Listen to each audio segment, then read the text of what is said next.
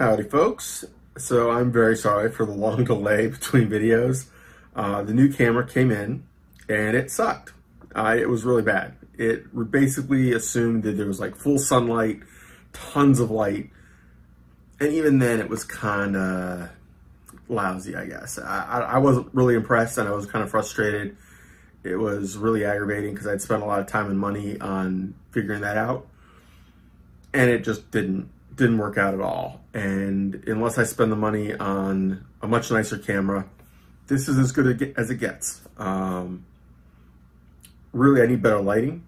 Lighting would matter more than the camera itself, I think. But again, I'm doing this in a home office that is not primarily set up for YouTube videos. So we kind of got what we got until things are further along. And we'll see if it's ever worthwhile. This is not a channel that is certainly blowing up in Roman Atwood size here.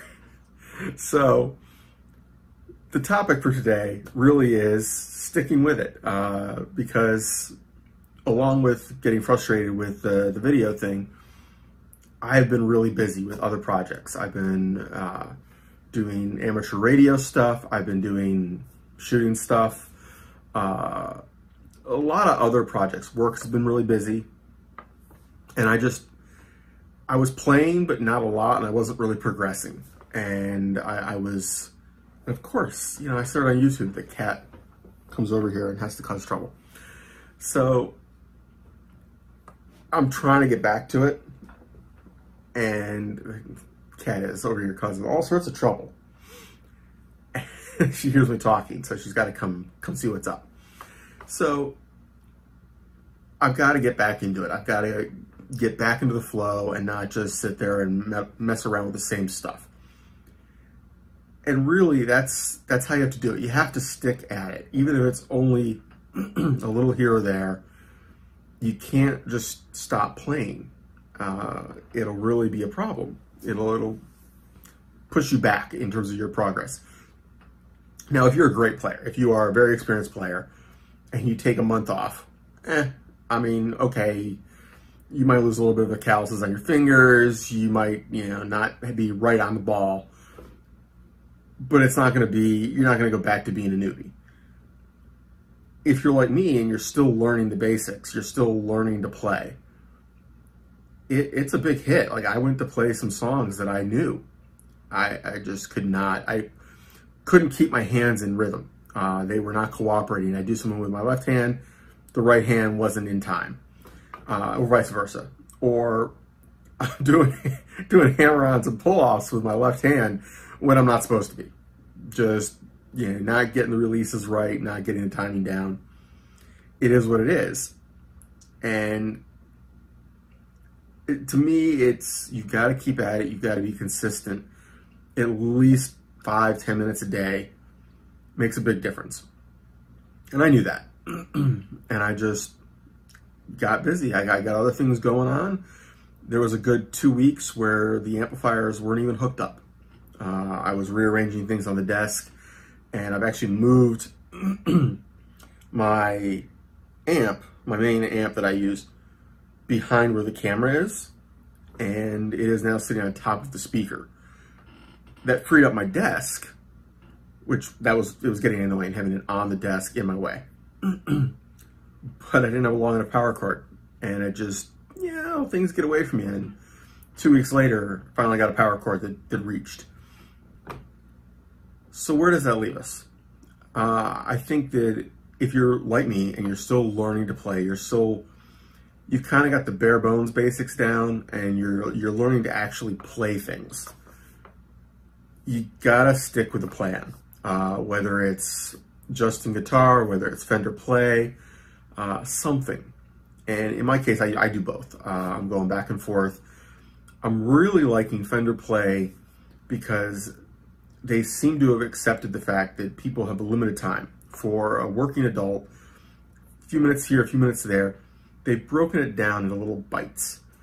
And it really makes it easy to pick up the guitar, do 2 or 3 lessons. You're good. That was your guitar for the evening. If you have no more time than that, you still learn something new, or you practiced something that was, you know, you did it last week, but you didn't do the next lesson that puts it into practice.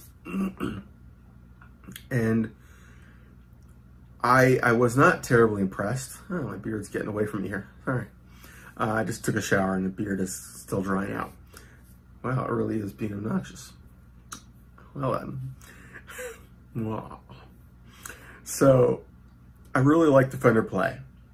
I will say that it starts slow. My first few lessons with that, I was like, really? What is this shit?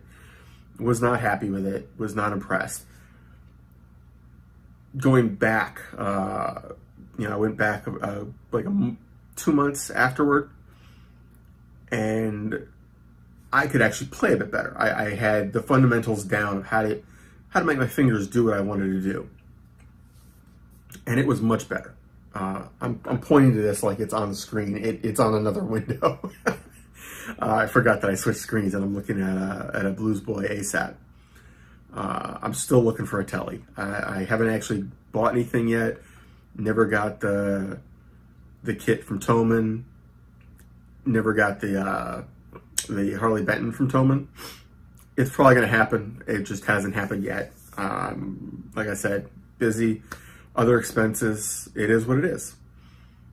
Spent way too much money the last couple of months on other projects.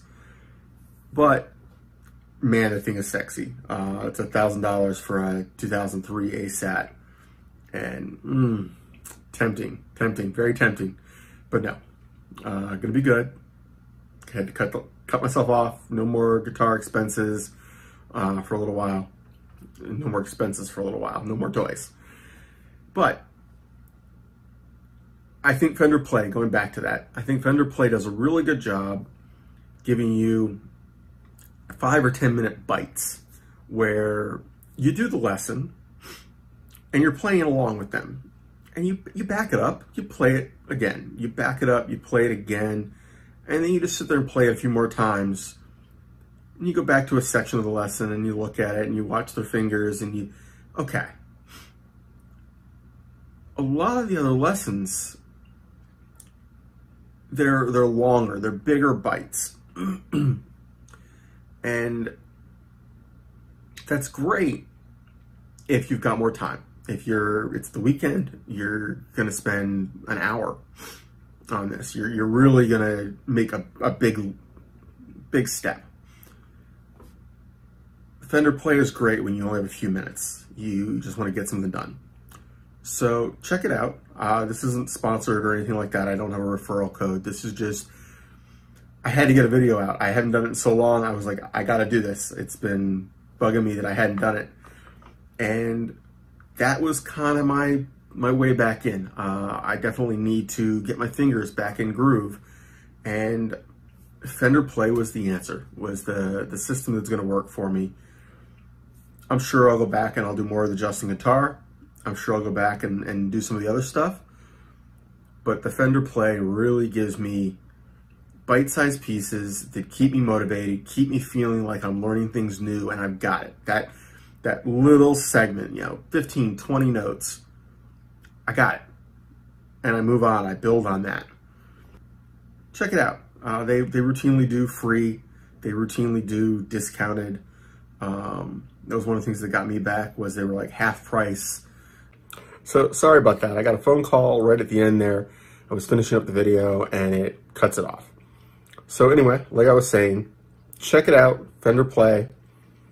I've been happy with it. I wasn't happy for the first few lessons. I kind of couldn't get into the groove. And then it grew on me. It definitely grew on me. So check it out. Have fun. Keep playing. And talk to you later, guys.